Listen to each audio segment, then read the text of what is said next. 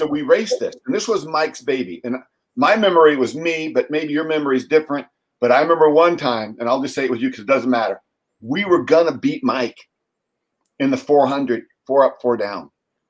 Right? Do you remember this? Right? You come to the wall. We were gonna beat it. We're gonna beat him. You're ahead. You're gonna beat Mike.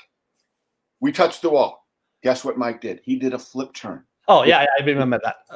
And he did it. He did it just to put that little seed of doubt because he wanted to make sure, hey, I'm the champion here. I'm the best one. I don't lose this race. And so just that little seed of doubt is stuff that's what helped him be who he was, right? Which is Olympic champion, gold medalist, world swimmer of the year. Those little things, and that's where I go back to. You need to know yourself and know, are this the type of swimming that you want to do, right? And that's okay, but understand that, like, I think all those things, like, to me, meant a lot to Mike, and he would throw. That's why he called it. That's where the words come from. Mental bullets at you to kind of doubt you, and know and kind of go, I am the best, right? When athletes come to the blocks and they're getting ready to race, right? Michael Phelps, the picture we just saw, like they strut out. Another great story. Seth Van Neerden walked out on the pool deck. I think it was 1994. Did the 100 breaststroke. He walked out. His chest was sticking out. He walked down there. He knew what he was going to do. Boom, he broke the world record, or American record, sorry. Then I didn't make the team, but he went to world championships. My good friend Mark went to world championships. Seth didn't swim that well. So I remember I called Mark. I was talking about, I'm like, hey, Mark, how did Seth walk on the pool deck for the finals of that race or the prelims? Right? Was he the same way? And the answer was, he was not. Sure. Oh, he had his hood on. He was real serious. So to me, that's what I look at before the race, right? How do you act? What's your strategy? What's your plan as a swimmer? How are you going to go about doing it? So when Seth had that confidence, he was incredible. He was an incredible breaststroker, right? But then when he went to that world championships, he didn't have that same thing. And so to me, I'm like, that's the key. That's one of the key things. Do you believe in yourself, regardless of your environment and what's happening? What do you think about that story of Sergio? I love it. And I think one of the things that I always tell the swimmers is like, what's most important is try to understand how to express yourself, because swimming is an art.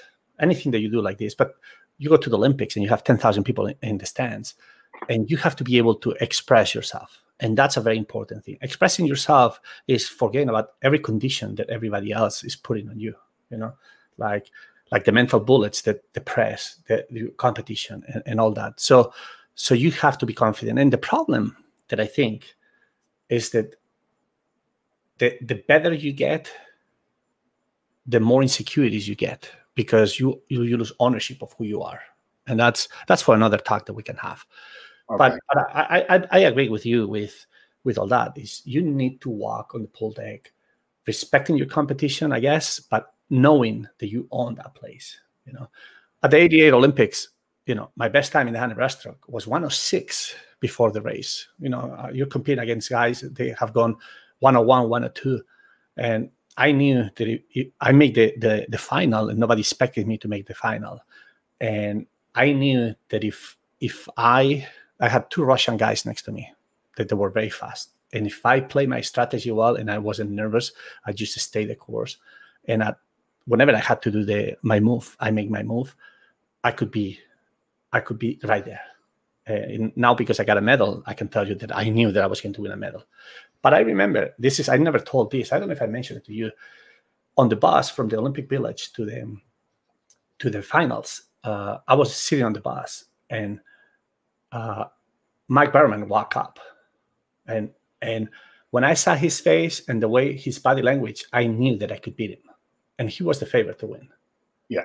And to me, I lost that at 92 Olympics. I had so much internal pressure that I was not able to separate myself from things. I'm not saying that I would have beat Mike, but I getting fourth, swimming at 2.2 or 2.3 slower than your best time, I knew that I could have done a little bit better, maybe get third or second again.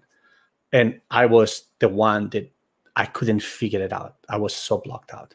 And that's a very important thing to learn.